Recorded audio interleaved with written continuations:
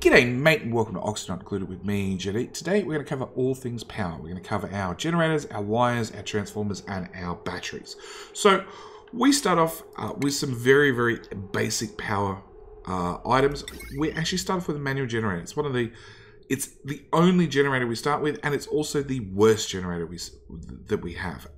It produces 400 watts worth of power for an output of heat of 1,000 duplicate thermal units worth of heat, which is honestly not a lot of heat. You probably never have to worry about it. And if Bubbles goes and jumps on her wheel, she will go and put power through these wires and recharge these two batteries over here, which we'll get to shortly.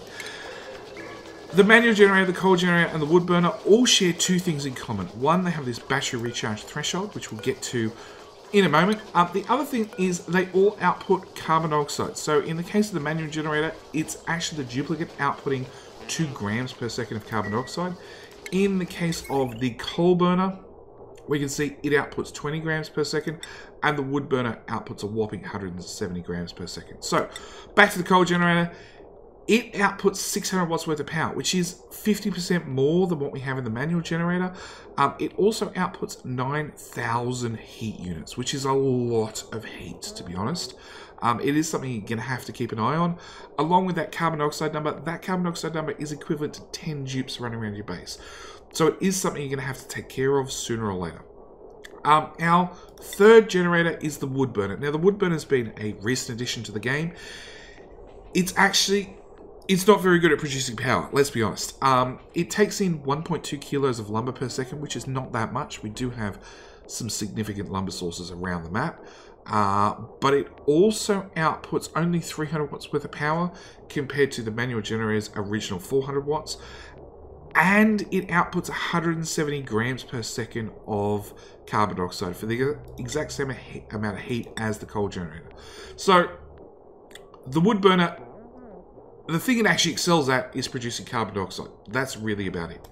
As I said, all these three generators have this battery recharge threshold, and Bubbles is just about to fill up this battery. When she does... Oh, she jumped off a little bit early. Yeah, she jumped off a little bit early. She just had to make a mess, because that's how Bubbles is. Anyway, these three generators have a battery recharge threshold, which means when the battery falls below whatever this threshold is, it'll inversely send a signal magically through the power lines to one of these three generators to get them back up and running. If we just clean up the area for Bubbles, she won't jump back on this generator until these batteries are below 50% charge. Now, if I put multiple different batteries, actually if I just duplicate this battery, put it on there, we can see because that battery is below 50% charge, she's going to jump back on the wheel and she's going to charge things up. The coal generator and the wood burner both have an internal buffer. I know for the coal generator, it is 600 kilograms, and it burns 1 kilogram per second of coal. So a duplicate can fill this up once per cycle, and it will just run.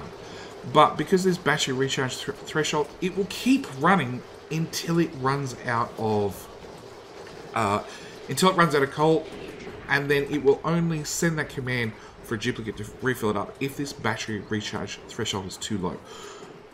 If the batteries are below the battery recharge threshold. God, mix of words. So, same with the wood burner. I really recommend that if you're still using these early game, you can actually set this number very low, hoping that the power that you produce will get either stored in batteries or used without too much wasted power. I normally set these to around about 10%.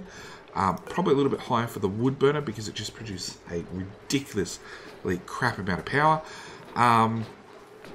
And hopefully you won't then waste too much power into the batteries. Now the batteries is probably the next thing we should really cover. We get three different types of batteries. We get a battery, a jumbo battery, and a smart battery. The battery is crap. I'll be perfectly honest, it is absolutely crap. It stores 10,000 joules worth of power, which is not actually that much. It also has a runoff rate of 1,000 joules per cycle. So after 10 cycles, this battery will be flat. Even if I do nothing with it, it will just be flat. The jumbo battery holds 4 times the amount of power, so it's up to 40,000 kilojoules worth of power, and its runoff rate is only twice as much. So it's going to last 20 cycles before it runs out of power. Ideally, you're using the power as fast as you're making the power, but at the end of the day, for twice the base cost of the battery and storing twice the amount of power. Very, very good upgrade. One I normally end up taking every single game. Heat-wise, they both output the exact same amount of heat. We do have one more battery type, which is the smart battery. This is the most common battery you'll see throughout bases, purely because they're highly, highly efficient. They are made out of refined metals, so it takes you a little bit longer to get to them. They also have an automation overlay, which we'll get to in a second. So our battery does 10,000. Our jumbo battery does 40,000 kilojoules worth of power. Our smart battery only does 20,000 kilojoules. So it's half the size of the jumbo battery.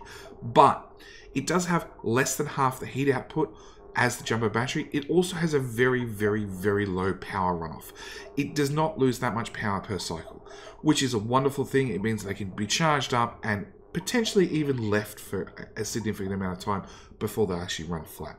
On top of that, as I said, with that automation, we can actually go into this battery and say, hey, we want you at 90% to send an automation signal via an automation wire, which I'll build in a sec, to our generators to turn off. And when the battery gets down to 20%, I want you to turn back on. And we can take this automation wire and connect it to our machines. And we can see, because this battery is less than 20%, we have a green signal saying go to all these generators, and that battery can be recharged. If once the battery goes above 90%, it'll actually send a red signal to all these generators and have them automatically turn off. So our next generators, being the hydrogen, the natural gas, the petroleum generator, are our real steps where they no longer require duplicate interaction. These can be fed by either liquid pipes or gas pipes, and they just run. So our hydrogen generator uses 100 grams per second of hydrogen, which is not an awful lot. It also produces 800 watts worth of power. So we're now talking twice the amount we had in our manual generator for 4,000 heat units, which is actually not that much. If you remember, our coal generators were putting out 9,000, and we've probably already dealt with that by that stage. So going down to 4,000 is actually a big relief. The hydrogen generator takes in a gas intake, and that's it. It just creates power. Nice, brilliant system. We love it. Our second big generator we get is a natural gas generator. Now, natural gas generator and the petroleum generator are very, very special. They have one input and two outputs, and we can see with the natural gas generator, we're actually putting in 90 grams per second of natural gas, and we're actually outputting that exact same amount of mass as both polluted water and carbon dioxide. And it also, same as the hydrogen generator, makes 800 watts worth of power. So these two are exactly identical in power output. It just depends on which gas you have the most of that you want to actually feed into the generators. On top of that, it outputs 10,000 heat units, which is a little bit more than the coal generator. As I said, you've probably already dealt with that at this stage, so it's not that bad. As for the carbon dioxide and the polluted water, so we can see we have a gas input, being this pipe right here. That's where we pump in the natural gas. As for the carbon dioxide, we actually have an output pipe right here, which we can either run off to a far corner of the base to dump the carbon dioxide elsewhere, or we can have it just run straight to a vent and vent into the room that the generator's in. As for the polluted water, if we bring up liquid overlay, we can see there is no liquid overlay for the natural gas generator. It actually dumps its polluted water out this little spout at the bottom, and this is why I've built it over mesh tiles. Because it's built over mesh tiles, the water will pass straight through, and then I can use this pump to actually pick it up and take it elsewhere. Our next list is our petroleum generator. As you can see, it actually takes in 2 kilograms per second of a combustible liquid. Now, the options are petroleum and ethanol. Ethanol is, again, one of those new things that have just been released in this update. It also outputs carbon dioxide and polluted water, same as our natural gas generator did, but it also outputs 2,000 watts worth of power. So it's a significant amount of power, along with 20,000 heat units. So it's actually a very, very hot machine as well. So this is something you'll probably have to keep cool as well. As for our plumbing input, so we have a plumbing input for our petroleum or ethanol, and unlike the natural gas generator, this has no gas output. It actually just expels the carbon dioxide into the environment around it, out through this gas filter, and the polluted water, same story. It's why it's built above mesh tiles. It just falls through the bottom, and again, I'd use a pump to collect it and then ship it off to elsewhere. So These are very, very powerful. They're really that mid-game. In saying that, coal generators tend to last throughout the whole game, because if you have any sort of hatch farm producing coal, you can quite happily continue to use coal generators for the whole game. The next two fall under the renewable energy category. So we have a solar panel and a steam turbine. Now, these are a little bit special. Solar panels require sunlight, obviously, and if you've ever tried at home by getting like a little light and shining it above a solar powered calculator and see it doesn't turn on, it doesn't quite work to put a couple of lamps above. You can actually bring in Sandbox, because I'm in Sandbox mode, I can actually do it.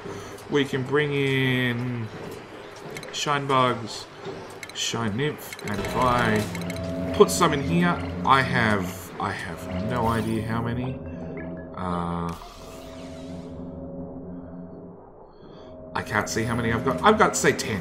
10 in there, and I am producing the grand total of 33.71 watts. Not a lot of power from half a dozen Shine Bugs, or Shine Nymphs. It is possible to power these up with Shine Bugs. It does require a lot of effort and a lot of light being put out by the Shine Nymphs. Realistically, you're going to put solar panels at the very, very top of the base, exposed to space and exposed to light up there, but it also means at the same time you have to defend them in some way, shape or form from meteorites. So yeah, solar panels is one of the renewable resources. The other renewable resource we have is steam turbines. So if we go back to our power overlay, solar actually outputs no heat whatsoever. So it's actually a very, very powerful power generator. The catch is it's a little bit awkward to deal with because you have to protect it from those meteorites. Steam turbine outputs up to 850 watts worth of power and 4,000 gigabit thermal units worth of heat. But it's a little bit special because it's taking in hot steam at the bottom. Actually, let's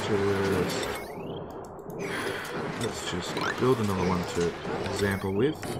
So as you can see, it has these vents down here where it absorbs heat steam in, and it'll actually take that steam, cool it down, and turn that steam back into water in this output pipe, and then it can vent that somewhere. Now, steam turbines are 9 times out of 10 actually used to delete heat, because that's what they actually excel in, not really making power. The power is sort of a byproduct, which is a great thing, but it requires a couple of specific circumstances. So steam obviously has to be water at above 100 degrees Celsius. It's actually got to be above 125 degrees Celsius for the steam turbine to even turn on.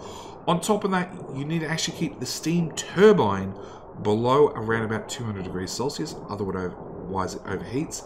And the steam as well has to be below 250 degrees Celsius. Well, doesn't have to be, but should be if you want to maintain maximum efficiency. Anything over that, temperature-wise, doesn't actually increase the performance of the steam generator. It's sort of that magic point where it sort of tops out. Now, before we play with the steam generators too much more, I actually want to go talk about power-wise a little bit. So, no, actually, we'll talk about power-wise for a little bit. So, as you can see, I have, well, there's four different types of power wires. So we have our standard wire that we start with, which has a maximum wattage of 1000 watts. And this is a lovely wire that I can build through tiles anywhere I want. It's great. It's really, really handy. But it does have very, very low wattage. And if I just hook that up to there, we can see that this is all gone white because it's all connected. I can build wire bridges to build one power network over another. And honestly, early game, you can see my circuit status is 0 of 0 watts.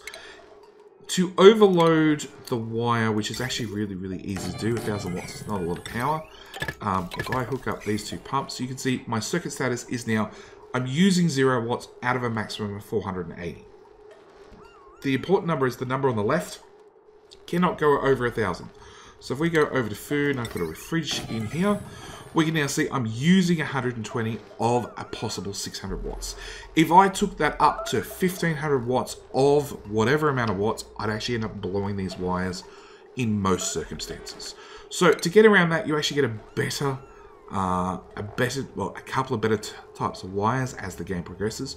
So the next one that most people commonly use is conductive wire. Conductive wire costs the same amount as normal wire, being 25 metal, but it's actually refined metal, so it's a little bit more expensive to get, but also comes with the advantage of it now has a maximum power of 2 kilowatts. So it can move twice the amount of power.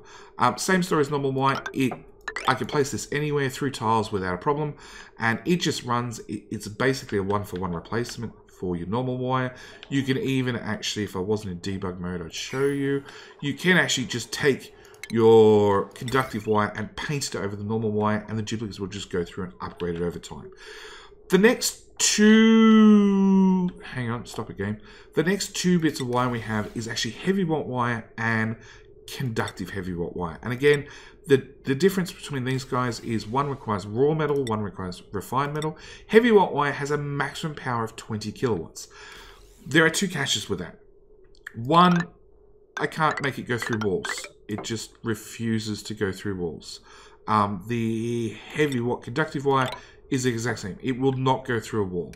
The only way to get it to go through walls is with a joint plate, which means you're going to need to replace a block with a joint plate, which will carry the power through from one room to the next room.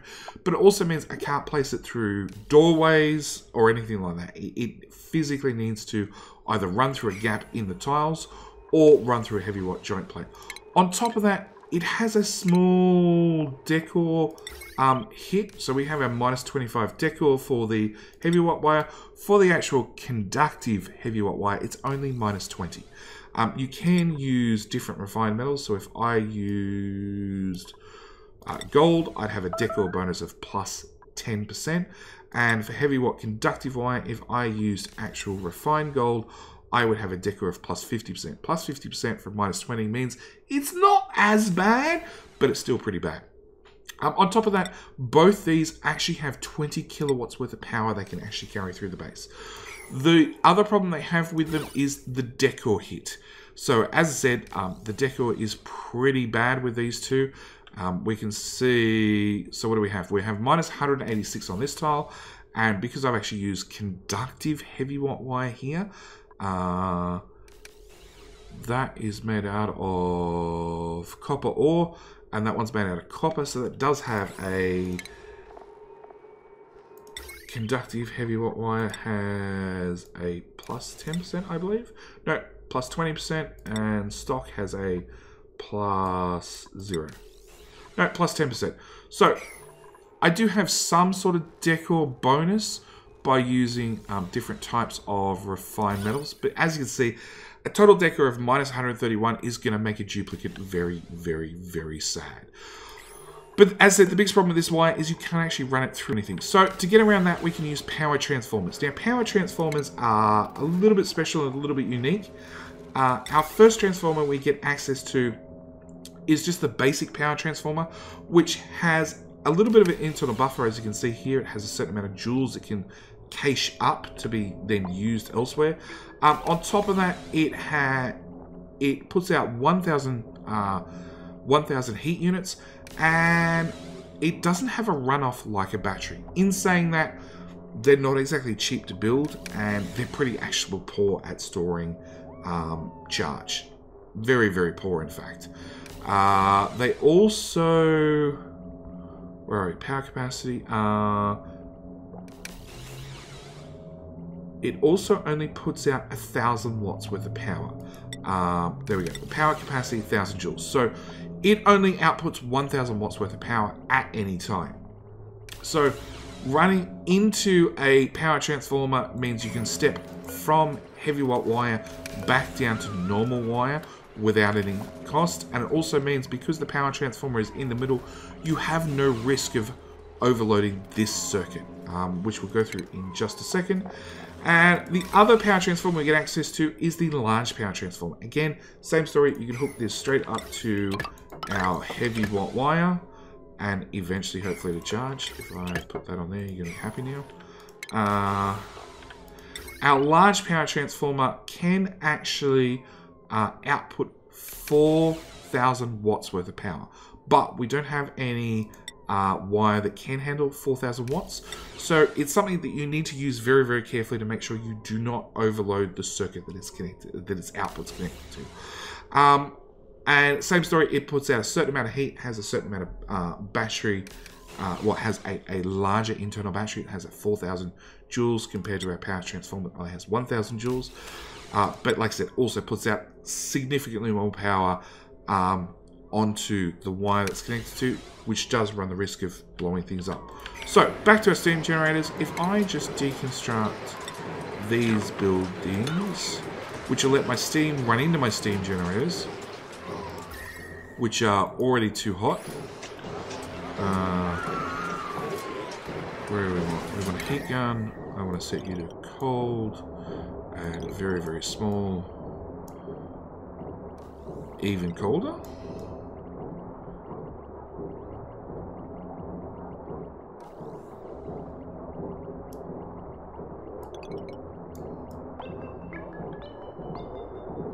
I don't actually know whether I can cool these guys down now. Okay, it's time for me to put a cut in here, and I'm just going to fix this real quick. And fix. So, I've got... No, unfixed. Mop. Thank you. So, I've got two steam generators here. As you can see, they're both humming along quite happily, outputting 850 watts a piece. And that's coming along this conductive wire. I even actually put down some batteries so we can go well over 1,000 watts worth of power. Energy. So power production is 2,000 kilowatts. We're only consuming 1,000 watts. The rest is actually going to storage. So this is one of the things with the way Oxygen Not Included works and calculates their power. It doesn't matter how much is being produced on the cable.